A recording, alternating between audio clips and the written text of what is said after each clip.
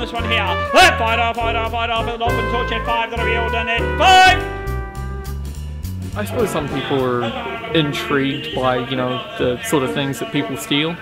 I mean, what did we have here today? We had bloody tile surrounds. This is Ethan. He is a general assistant at the auction house. He's seen all sorts go under the hammer. So who freaking steals tile surrounds? As you can see, we're at an auction. We're at the Auckland police auction. We're here to find out what people are bidding on, where the stuff comes from, and we're going to see if anyone's got a bargain. A lot of people like police. I don't know if it's the name, I don't know if it's the stock, but people love themselves a good police auction thing. But I think the weirdest thing that anybody's ever bought was a 1 litre jar of Vaseline, a kilo of Jaffers, and a blow-up sex doll. All in one invoice. Yeah, there was a bit of humour going on about what she was getting up to that night. This is Alex. He's the auctioneer and owner of Thornton Auctions. Alex lives for the buzz of the auction house. We've had people that come along and they start coming along just on date night and they've turned out to be buyers. You get all sorts of people, you know, you get people from all over. We've had people come from as far as Thames, Wellington, everywhere. So what attracted you guys here? The idea to see some possibly cheap items and make some money on them if they were there.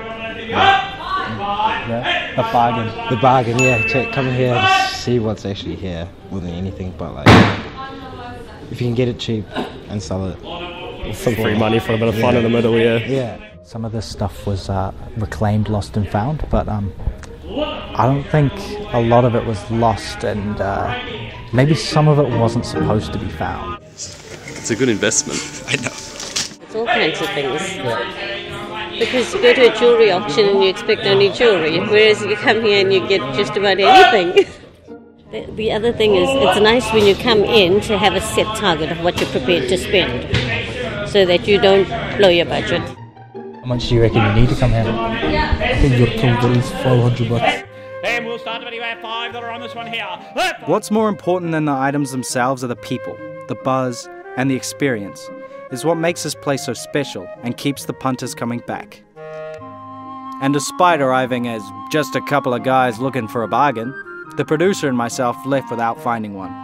We did, however, manage to steal one valuable lesson. It's really good. Sorry. I didn't mean to do that.